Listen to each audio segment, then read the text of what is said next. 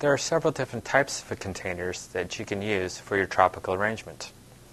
Several different glass types, which is a cylinder, glass square, or what we call a short cylinder, short fat cylinder.